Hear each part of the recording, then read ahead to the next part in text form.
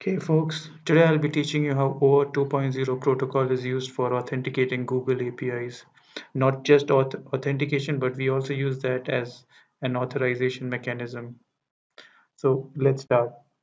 So there are three things that I'll be telling you today. The first is how to create a client ID and a consent form in GCP. The client ID and the consent form will give you the client secret as well as the ID which is used by Postman to generate the access tokens.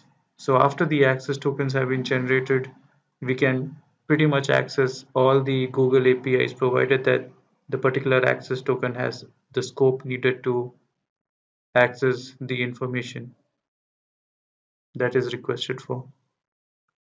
So let's start. The first step is to go to your GCP console, click on APIs and services and click on dashboard. You click on credentials, and what we need is to create an OAuth client ID. So just click on creating a OAuth client ID.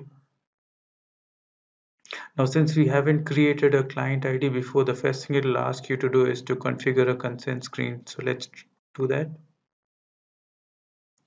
Now you can see two types of consent screens. The one is internal and the other one is external. So the difference is if you have to create an app that will be used just within your organization, then you use an internal consent screen. Else you need to use an external consent screen if you want to make sure that your app is distributed across and anybody who has access to a Google account will be able to use it. You will only see this internal enabled if you are within an organization. So as you can see, I am within an organization here. And if you were to select no organization, then that option is pretty much disabled for you. Then at that moment in time, you can just choose the external one and not the internal one. So for this particular demo, I'll be creating an internal one. So let's just click on internal and click on create.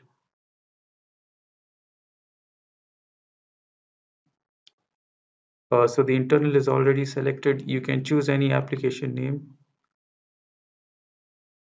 My first application. Uh, Choose any logo that you desire. Click on this. And that's it. You can just save this.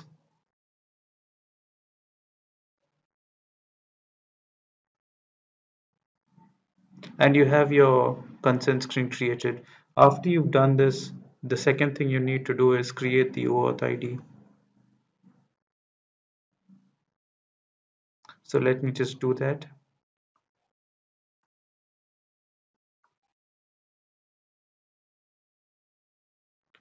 So choose the application type that you wish to create. So I will be creating a web application, web client one,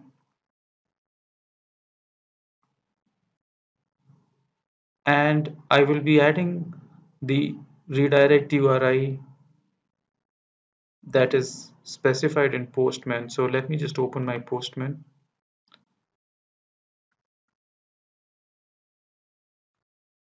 So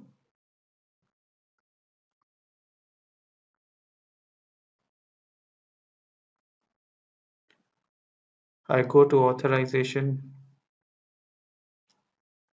and I choose OAuth 2.0.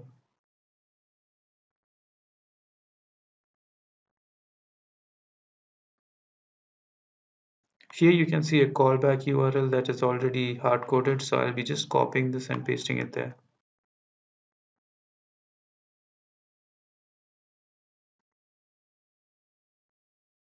And that's pretty much it. So once you've generated your client ID, you can just download the credentials, and what you get is a text document like this. So what you need to do is you need to enter the client ID, the auth URL, the token URL, and the client secret in Postman to make this work. So I've gone to Postman, I've already inserted all the values. So what I'm planning to do is I'm planning to run this particular endpoint. This is the endpoint to get the particular project information. So this is the endpoint, and this is the name of the project. The other thing you need to worry about is the scope. So you have to also mention the scope that is required to run this particular API. Now to get that, I can go to the documentation and check. So I'll go to the documentation to see what is the scope required to run that particular API. So if I open this document, I can see that these are the two particular scopes that are required to run this particular API. So I'll just copy these two and I'll paste it in Postman. I've done the same here. So let me just create the token first. So let me just get that particular token. And if I go and click on the user that I have registered for that particular project,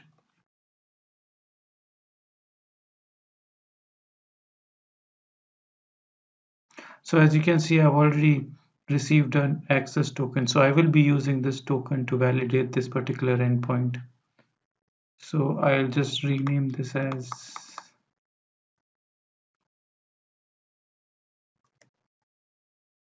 so I had already generated a few tokens. So I'll just give this name as my second token. And let me just click on.